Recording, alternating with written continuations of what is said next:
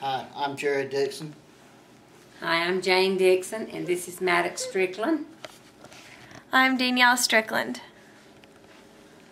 I'm David Strickland. When you live in the state of Alabama, you learn at a young age about the rivalry between Auburn and Alabama. For that one day a year, families, houses, siblings, and even friends are divided. The Auburn and Alabama rivalry is the greatest in all of college sports. The winner gets to brag for 364 days. The Alabama and Auburn football programs were less than a year old when the schools staged the first game of what was to become the most intense interstate college rivalry in the nation. I chose to speak about the Iron Bowl today because, like many people, I experienced the rivalry firsthand.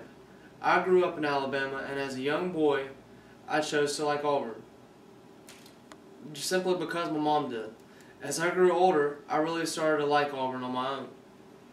I went to my first Iron Bowl in Tuscaloosa, Alabama on November 26, 2007. The stadium was divided. One side was white and red, and the other was blue and orange. I have never seen a football game with that type of atmosphere. And of course, in the end, Auburn won 17-10. In my speech, I would like to focus on the history and great tradition of the Iron Bowl.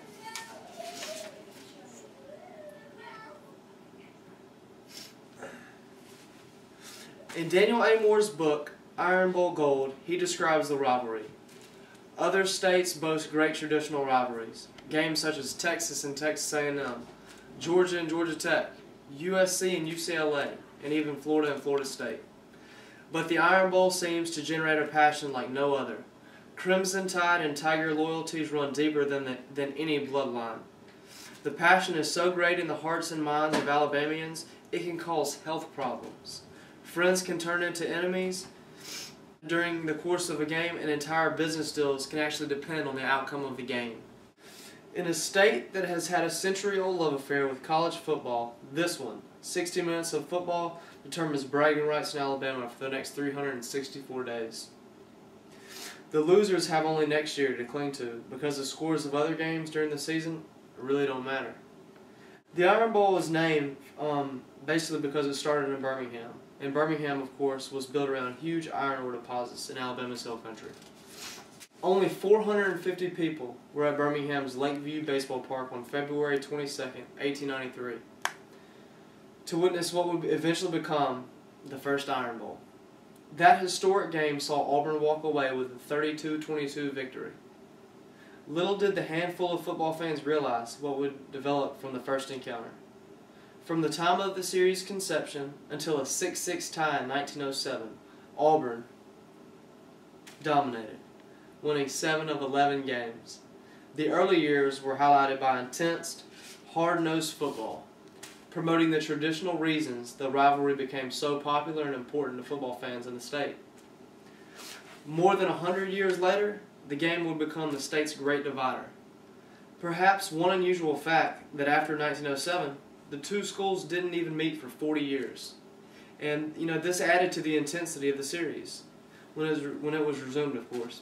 Eli Gold, who is the University of Alabama's their game day announcer, the football announcer, he said the intensity will never end. Maybe the fact that until 1989, it was held every year in Birmingham, with the tickets split between the schools, has added to the passion and electricity of the game. Whatever the reason, the Iron Bowl has incredible impact on the state and its people. 74 total games have been played between Auburn and Alabama. Alabama leads the total series 40. Alabama's won 40 games. Auburn has won 33, and they've actually tied one. The game has been played at 10 different locations, and the rivalry has lasted on and off for 116 years. That's a long time. Between the two teams, they have a total of 14 national championships. Alabama has 13, of course, and my team, Auburn, only has 1. They have 3 Heisman Trophy winners between the two. Alabama has Mark Ingram, who actually won it last year in 2009, and we have Bo Jackson and Pat Sullivan. Bo Jackson was a running back, and Pat Sullivan was one of our really good quarterbacks. So as you can see, 3 Heisman Trophy winners between the two. One of the most memorable games of the series was held on December 2nd, 1989. It marked the first time the game was played in Auburn, and the Tigers made it a day to remember. Alabama entered with a perfect 10-0 record, but left with a 30-20 defeat. The win gave Auburn a share of the SEC title along with Alabama. It also marked the last Alabama-Auburn game for Bill Curry, which is currently Georgia State's coach. In conclusion, while the past few years have proved to be turbulent times for both programs, both Alabama and Auburn have had success in the past few seasons.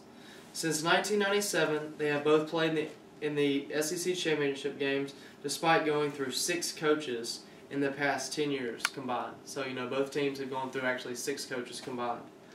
The future now looks brighter than ever, with the Iron Bowl now being played on each school's campus permanently for the first time in history. Who will earn bragging rights in 2010? Only time will tell. Alabama's famous coach, Coach Paul Bear Bryant, once said, "I know one thing. I'd rather die now than to have died this morning and miss this game."